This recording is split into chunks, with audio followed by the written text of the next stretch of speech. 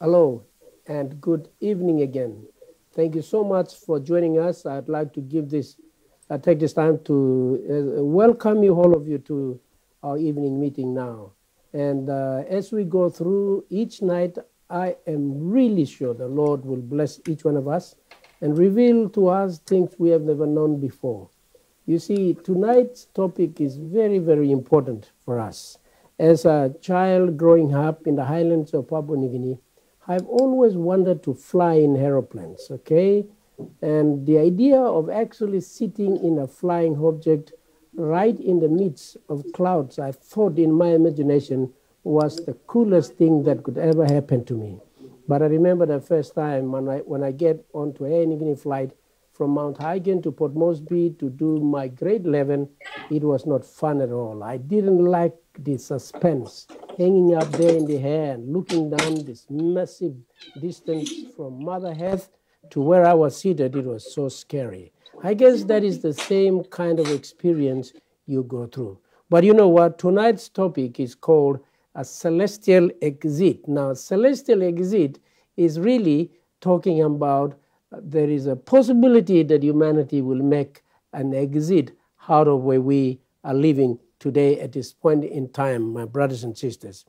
You know, for many, many years and for decades and centuries and thousands of years, mankind's fascination of space and exploration has been going on. Especially today, in our day and age, man is able to build machineries that can go up to space, and they have the International Space Station, and there is constant flight in and out, going in and there. But this sort of transition from Earth to space has not always been that good.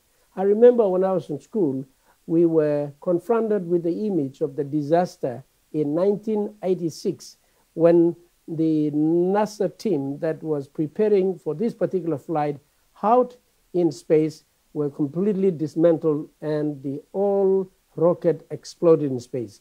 On the flight was a young, well, not a young, but a teacher who was planning to teach a class back home from space. And that was going to be one wonderful experience, and everybody looked forward to it. But unfortunately, the whole rocket blasted in space, and every single one died. And not very long ago, in 2003, the space shuttle called Columbia was also destroyed, completely disintegrated in the air, and simply disappeared in space. So it seems to me that, you know, everything that man tries to do, there are unfortunate accidents like that does take place. But human curiosity for space that we have now, I believe, is not the result of modern knowledge or advancement of technology that we have. It has lingered in the human mind for a long, long time. Wherever you go, to whatever country you go, whatever cultural backgrounds you confront with, they'll always have stories that they tell about some creatures from the heavens, whether they tell it that it's a star or a moon or the sun, or somehow mankind has been trying to find a way out of this place to see who is responsible for the suspension of sun, moon, and stars in the heavens above. You know, ladies and gentlemen, brothers and sisters, I want to tell you that over the years, many cultures of this world have become so involved in the study of space, and in fact, some of the gods and goddesses have been factored into some of the images and expressions or impressions they got in space. The starry heavens have always baffled the minds of mankind. You don't have to be a rocket scientist or an astronomer. All you need to do is go out in a clear sky and sit under these twinkling stars which may number in the billions. And every time you sit there, somehow you will feel this unusual sense of spirituality connected to the space outside. The Greeks had gods that existed in space. Romans also had gods that existed out there in space as well. But as we come on further to our religion, Christianity, we also have a special link. It comes from this ancient promise recorded in the book of Acts, chapter 1 and verse 1. This is the two angels telling the disciples as soon as Jesus ascends. And the text says, the same Jesus who has been taken from you into heaven will come back in the same way you have seen him go into heaven. So when Christianity began with this powerful hope that the Jesus that left them and went to heaven will come back exactly the same way he went up. Jesus promised this in chapter 14 of the book of John and verse 1. He said, let not your hearts be troubled. Ye believe in God and believe also in me. So our plan to go into heaven, or the Christians' hope to ever go to heaven, is based on the promise that one day Jesus will come back again after preparing a celestial dwelling place for his followers. And so this journey that Jesus will come to take us home will not only begin well, but it will end well. Unlike any of these catastrophic news or experiences of rockets being blasted out of the sky for whatever engineering malfunction or technological malfunction, will not happen to the idea of Jesus' plan to rescue humanity from this world. You see, because Jesus is our commander. He is going to be the captain. He will be the one who will come to take us and lead us home at that point in time. The stars, the moon, and the sun that we only hear about, or descriptions people who know about those items tell us, and we become fascinated with it, or a lot of us become too curious about it, all those things will be just part of our journey as we travel through the spaces as Jesus takes us there. He's coming to take us home. You see, how do I know that he's coming to take us home? Because he promised so. How do I know that his promise would fulfill? Because everything Jesus promised, not one of them has failed. Everything gets fulfilled. God's end time plan is revealed in God's word. God's word is not only a book of instructions how to live good moral lives, or how to be fair and honest and administer justice and provide very handy social services to the needy. Yes, all those things are recorded there. But did you also know that the Bible has a very specific plan to deliver his people out of this world? At this point in time, there is a massive debate going on regarding the environment and the climatic condition. There is going to be a United Nations, a special meeting that will be held in November of this year, and one of the leading agendas of that meeting will be climatic conditions. Now, why are they saying that? Because this is the only world we have, and we mustn't destroy it in any other way.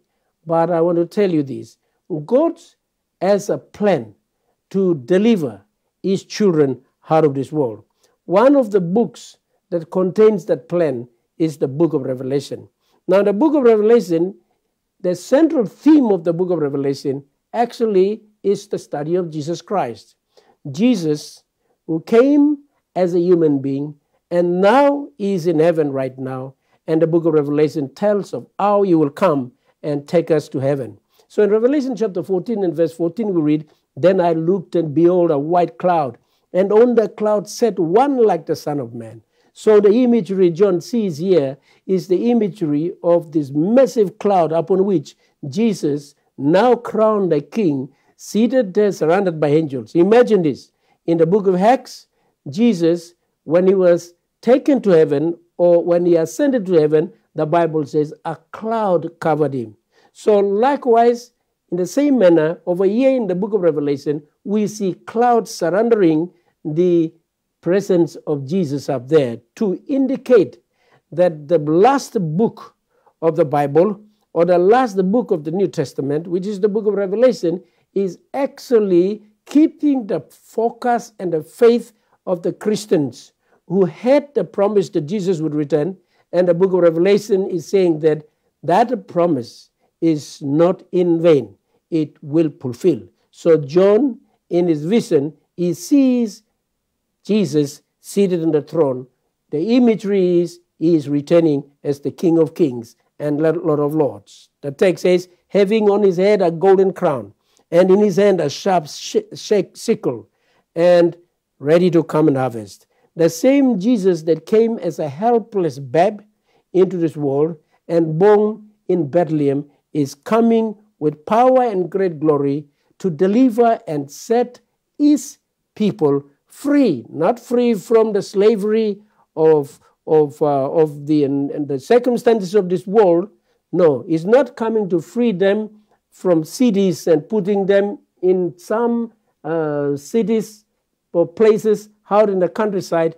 No, he is coming to take them out of this world into his own dwelling place. Revelation 19 and verse 11 says, and I saw the heaven open, and behold, a white house, that is a white horse, that is Jesus Christ coming. And he who sat on him was called the faithful, that is Jesus' title, the true, that is Jesus' title. In righteousness he judges and makes war. So when he comes the second time, he's coming as a warrior to fight against the enemy, the devil, and deliver his people. So when he first came, he came as a humble servant.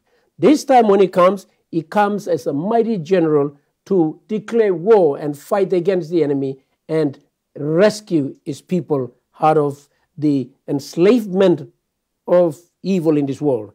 Revelation 19 verse 14 we read, and the armies in heaven, clothed in fine linen, white and clean, followed him on white horses. So there will be millions of angels coming down. A white horse is a symbol of purity and victory and triumph. So the Messiah, the Christ, has now become the Lord of Lords, the King of Kings.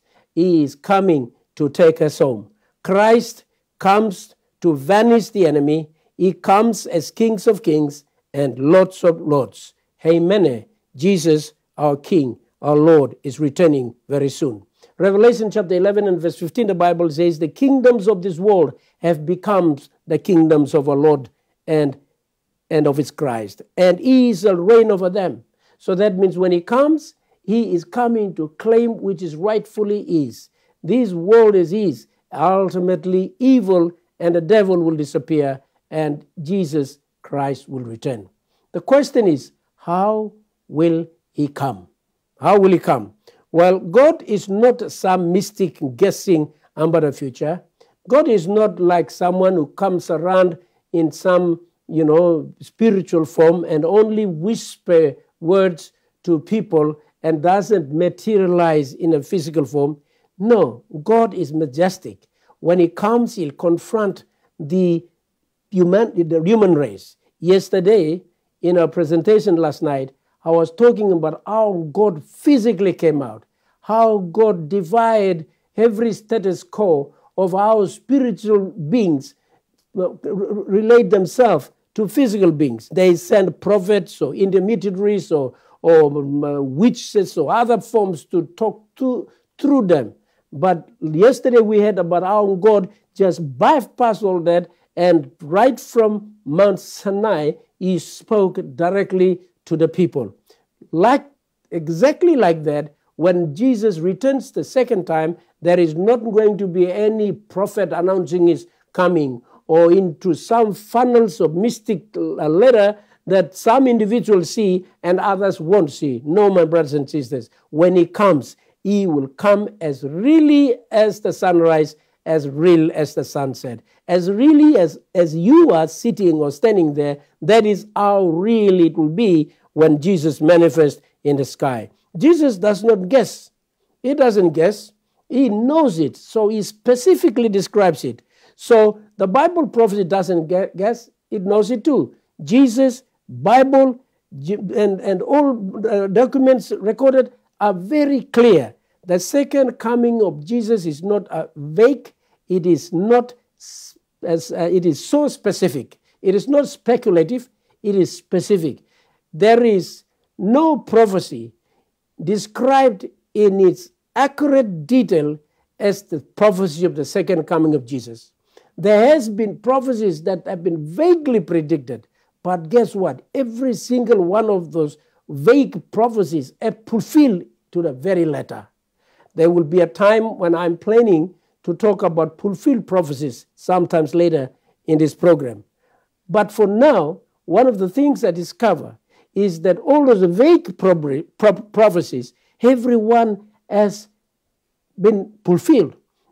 The more distinct and clear and well-spelled prophecy is the prophecy of the return of Jesus Christ. And can I doubt that prophecy? No, because other vague prophecies are fulfilled. This one has more to, the Bible has more to say than others prophecies that have been fulfilled. Like, for instance, the knowledge increase and increase of evil and the world empires that were to appear for a short time and crumble and disappear are prophecies that are fulfilled to the very letter. And so we know Jesus is returning.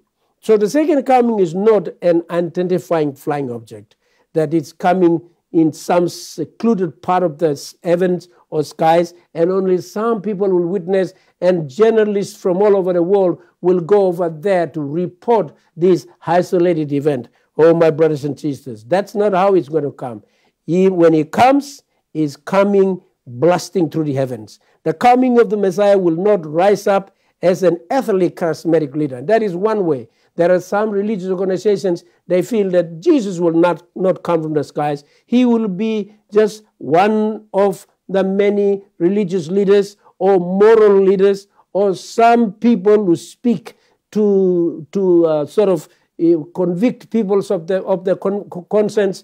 Some people think that, no, Jesus won't come like that. He will come as he said he'd come.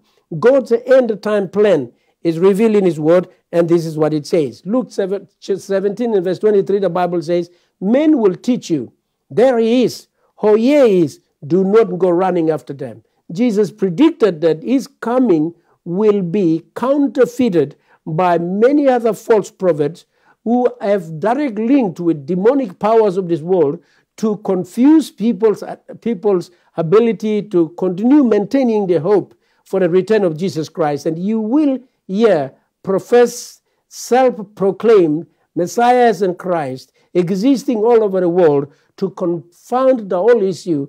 You must not listen to them, Jesus said. Some will say he's in this city. And Jesus said, for the Son of Man in his day will be like the lightning which flashes and lights up the sky from one end to the other. So the coming of Jesus is just like the lightning, so universal, so obvious that every citizen of the land will observe it. Christ's coming will be so literal, it's a literal event. A literal Christ ascended as the disciples were visually looking at it.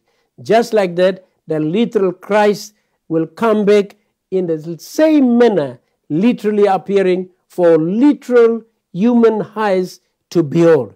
Then Jesus that walked on this land 2,000 years ago, touching and healing and resurrecting and doing all kinds of things, all those things that Jesus did were literal things, happened to literal people in literal time, and that Jesus is coming exactly like that, literally as you can imagine. Jesus Christ coming will be visible. So people will see the coming of Jesus Christ. It's not coming in some secret room. As some people say, there is a secret rapture, they're saying. Secret rapture is when secretly only the believers will hear the trumpet blowing. Or only the believers will have this feeling that the power of God will draw them. There is not a single Bible text that talks about secret rapture. You look through the whole Bible, or at least you go through the Bible, on the teachings of Jesus and the writings of Paul, and you won't find this little expression, secret rapture, written there. It was fabricated by some people, and guess what? So many faithful, God-loving Very, very beautiful Christians. I'm not undermining the Christians. They are very lovely people. They are born-again Christians. They love Jesus. They accept Jesus into their lives. For some reason, they believe in this notion they call secret rapture. It is nowhere to be taught. It's not even in the Bible at all. Because this is what the Bible says. This is a very interesting text. Revelation 1 and verse 7, the Bible says, "Behold, he is coming with the clouds, and every eye shall see him." That is a public appearance. Every eye shall see him. Not just one eye or two eyes or selected group of saints that will behold him. No, Jesus is coming and every eye shall see him, the text says. So Christ's coming will be audible. It will be literal, it will be visible, and it will be audible. That means we will physically hear the lightning and thunderings and sounds. That's why I shared this message last night. When God began to come and confront Israel, he physically came. How to Mount Sinai, they saw the accumulation of the cloud that was filled with flaming fire, lightning, thunder, trumpets blowing. The mountain that the cloud of the presence of God was resting was shaking, that the whole earth was trembling in the presence of God. That was literal manifestation of God. Sinners in the camp they saw, saints in the camp they saw. It was a physical manifestation. Likewise, when Jesus returns the second time, this time not to give the law to them, but this time is coming to receive them, to be with them.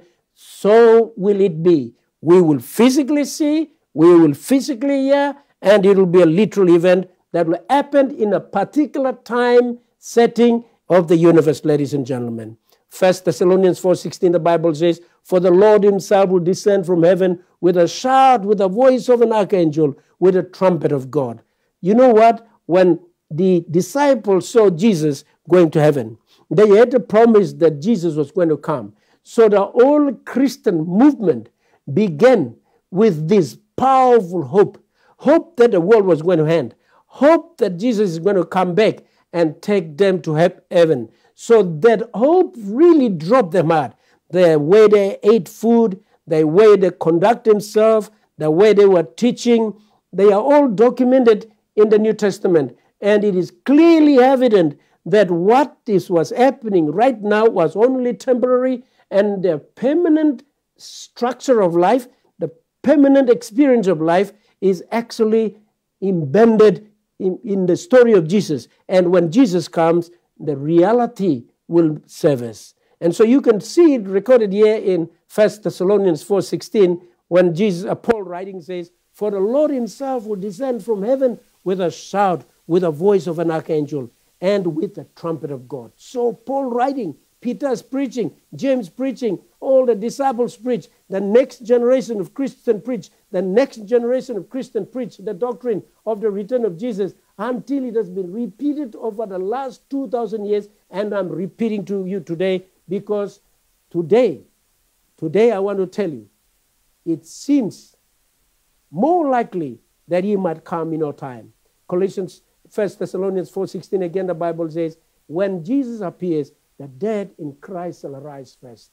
So that means when the trumpet of God is being blown, people who have died believing will rise up and change in the twinkling of an eye and meet the Lord to be with him. Today we have beautiful flower we put around all those people who have died, but all those graves will open when Jesus Christ comes.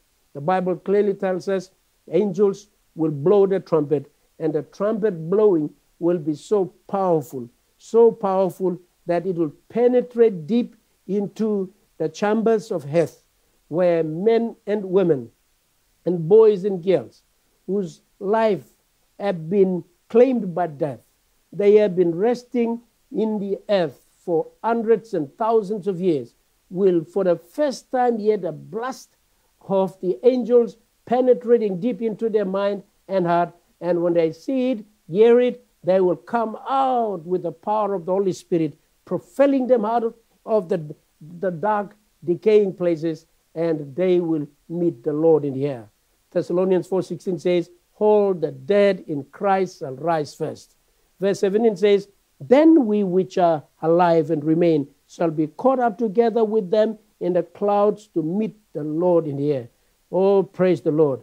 Jesus is coming. Our Lord is coming to take us home to be with him. And the point to remember is they will arise, we will arise, and we will all be together, meet each other.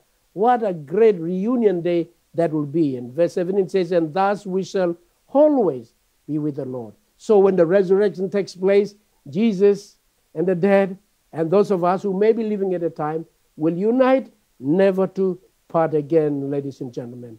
Matthew 24 and 26, Jesus preaching, he said, therefore, if they say to you, look, he is in the desert, do not go looking for him. So he warned his people. If people tell you Jesus is in the city, he is in the streets, he is in a building, do not go. Why? Because Christ's coming will be a glorious event, he says. Matthew 27, 24, 27 says, for as lightning that comes from the east is visible even in the west, so will the coming of the Son of Man be. That is how Jesus Christ will come. The real Christ is coming in the skies, literally as the sunrise, literally as the sunset, as literal as the nose on your face. So Jesus, our Lord, our King, is coming. The real Christ is coming to resurrect the dead. He's coming to resurrect the dead, and he's coming to take those people who are waiting to heaven. Matthew 24 and verse 30, the Bible says the Son of Man will appear in the sky, and all the nations of the earth will mourn before him. Not everyone will be happy, you know. Today there are so many people who do not like Jesus. They hate the story of Jesus. They feel so horrified and disgusted by the story of Jesus. But ladies and gentlemen, hang on.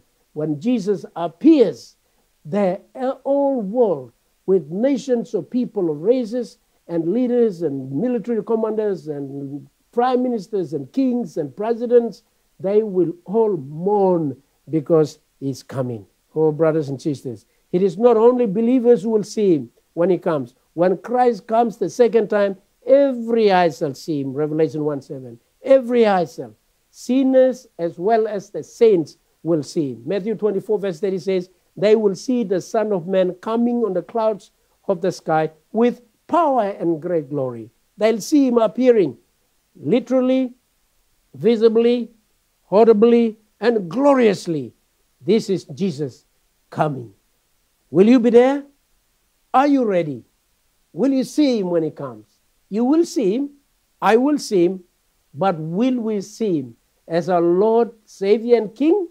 And will he see us as his children, or will he see us as one of his enemies? A terrible, terrible day it will be for those who will not accept him as Lord and Savior today. Today is the day of salvation, the Bible says. Christ's coming will be the climatic event of every event that has ever taken place in the world. It will serve as the greatest event. Sporting gatherings, political coronations, whatever event that we have never ever known will be surpassed by this great climatic event of the coming of the Lord and Savior, Jesus Christ. 1 Corinthians 15, 51 to 53, the Bible says, listen, Paul says, I tell you a mystery, we will not all sleep. In other words, we will not all die and sleep.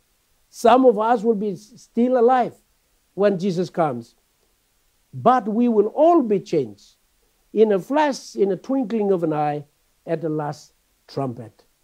The glorious, penetrating sound will resurrect the dead. The glorious, penetrating, the light of heaven that does not even resemble the light of our sun will gloriously transform us into angelic and heavenly beings. Our decaying and corrupt body will be gone. And we will have this transition of changing from decaying human beings into these glorified beings, to be part of that celestial community of people. What a day that will be. 1 Corinthians 15, 51 to 53 describes it. For the trumpet will sound, the dead will raise imperishable, and we will be changed from the perishable, for the perishable must clothe itself with imperishable, and the mortal with immortality. The decaying, the dying, sick body is gone. The crippled man will be healed. The blind will see.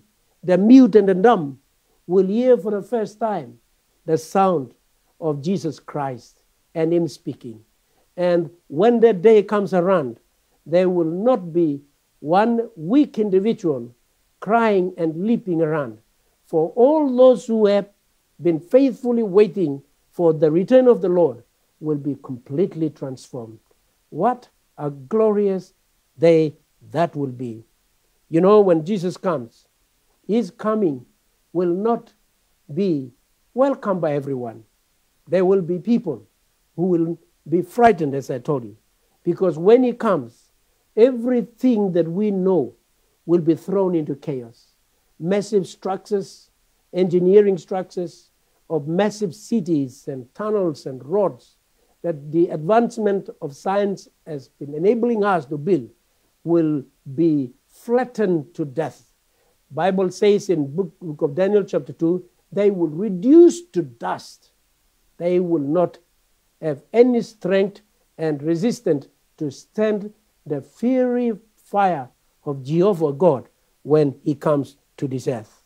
He comes through and dislodges the elements of heaven and earth, the matter that we so rely on, the space that we so rely on, particles, all these things will be blown away, and out through the corridors of the sky, the one who created and placed them in perfect order comes right through to take his children home. Are you one of them? When he comes, how glorious it will be for those faithful ones who are waiting, praying for him to come. But you know what? Revelation 15 and verse 3, the Bible says, great and marvelous are your works, Lord, God Almighty. Just and true are your ways, O King of the saints. He is coming as the King of the saints. We saints may live in this world without any recognition. No honorary title from the Parliament House, or no honorary title from the Queen of England. We may never have any kind of recognitions like that. We may not have the share title or Grand Chief title, but hang on. When Jesus comes, Saint Jesus is their King. Jesus is coming to receive saint. If you are a saint now, if you have Jesus in your life now, then you're a saint now. Then he is your King, he is your Lord, he is your Savior, he is coming for you. What a great reunion that will be. Mothers and fathers who have parted because of death will be reunited. Husbands and wives who have parted because of death will be reunited. Centuries and generations of human beings who have parted and have not been able to connect each other up and maintain the human tendency of love and care will all come together and reunite when Jesus Christ returns the second time. There will not be any farewells. There will not be any goodbyes. Once united, always be united. Children coming out of the grave into the arms of the mother, or fathers coming out of the graves into the arms of the family. So will be this dramatic movement of rising soul and beings uniting with their loved ones. Behold, Isaiah 25 and verse 9, the Bible says, behold, this is our God. We have waited for him, and he will save us. I am praying for the day to come soon. I have lost my relatives and friends due to COVID-19. My sister died, one of my brothers died, another cousin died, and many people are dying. And I am looking forward to the day when this day will come and COVID's power to destroy will no longer be powerful. Death's ability to claim life and put them underneath the shadows of brick and mud will have no power at all. Jesus comes triumphantly to conquer death and to take us out of that prison. So Isaiah saying here, behold, this is our God. The cry of every saint that has ever lived is this: God, I'm waiting for you. Come and take me home. And when it really does appear in the sky, they will say, yes, this is the one. We have waited for him, and he will save us. This is the Lord. We have waited for him, and he will save us. But when the moment comes, the population of the world will obviously be split. On one end will be crying and bitterness. On another hand, there will be jubilant and shouts of glory, hallelujah, echoing right through the debris, right into the very presence of God in heaven. The world will be split. One going to heaven and the other going to hell. The people who are going to hell is being described here in Revelation 6, verse 15 to 17.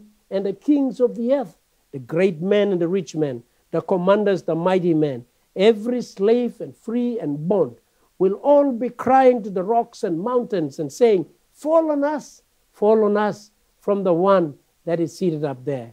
Hide themselves in caves and in the rocks of the mountains, and say to the mountains, saying, fall on us and hide us from the face of him who sits on the throne and from the wrath of the Lamb. But guess what? There will not be any mountains. Mountains will melt. What kind of mountains will protect these people? They can't jump in the sea. The sea will disappear. What kind of water will hide them? There will not be a single material object that is so thick that the penetrating presence of God can't penetrate through. This is a futile attempt to run away of the guilt of rebelling against the King of Kings and Lord of Lords and live their sort of temporary life as though it doesn't matter. And when the overwhelming presence of the glorious light of Jesus Christ confronts them, they have nowhere to go. Today is the time to reconcile with God, who is your rightful Father, and tell him, Lord, I have been a foolish guy all along. Lord, I want you to accept me into your home, please. Count me in, please. Write my name in the Lamb's Book of Life, please. Help me to be found faithful, waiting for the great day, please. That should be our attitude at this point in time. In Revelation 16, 6, verse 15 to 17 again, for the great day of his wrath has come, and who will be able to stand it? No power, no hydrogen bomb, no army, not even the devil with all his 1/3 of his evil angels will stand up the power when God unleashes his power for one last time in front of humanity. Where will you be, my friend? Think about a serious question. When Moses went to Egypt, he told the king of Egypt, let my people go. And the king of Egypt says, no, I won't let the people go. Who is this God? He questioned. Who is this God that I should let these people go? And first time, Moses dropped the shepherd's rod. And the shepherd's rod became a servant. And the witch doctors, they actually literally brought snakes. They didn't bring rods. The Bible says it's rods. But they actually brought snakes. But snakes, in the appearance of no lies, appeared like rods. But they did bring snakes. It was an illusionation, a trick that the devil played. The devil, the reason why I'm saying this is because the devil cannot create anything. Devil can't create snake. God never gave creative power to the devil.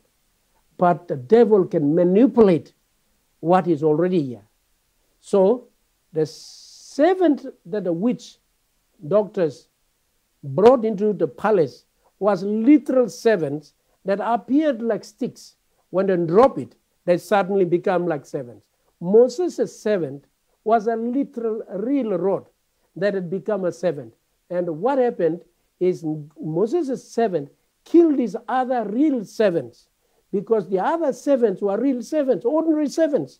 They have no power to fight against a powerful servant that came from God's own hand. Like that. After that, king of Egypt gets up and says, I still won't let you go. And God poured out one miracle after another miracle and confronted this ancient king. And the ancient king couldn't do a thing about it.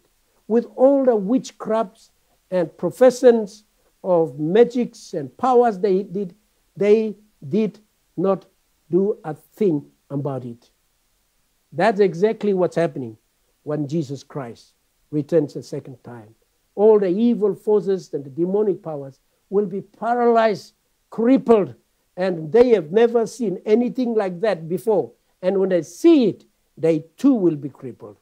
So, there is no place to run away to. No mountains, no buildings, no rocks, no security. Today is the time to run, not that time.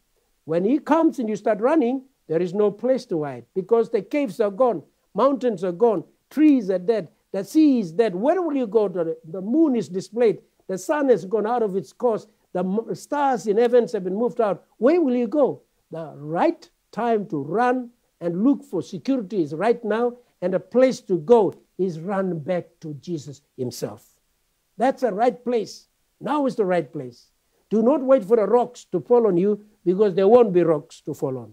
When Jesus comes, he's coming to rescue his people and destroy his enemies, and therefore you don't want to be on the enemy side. Behold, now is the accepted time. The Bible says in 2 Corinthians 6, verse 2, behold, now is the day of salvation. This time we have now. However long you will be living in this world, it's not for us to look for money and build empires in this world. Yes, we have to do it because we need money.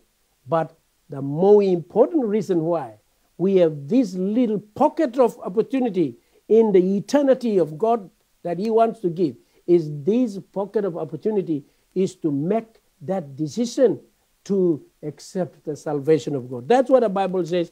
Behold, now is the accepted time. Behold, now is the day of salvation. Do not delay any longer, my brothers and sisters. Our eternal destiny is being settled by the choice we make today. You are making the choice whether to eternally disappear or eternally secure your life is being made by today. For the little time we have, 30-year period, or 40-year period, or 70-year period, or 60-year period, however long we have right now is probationary time.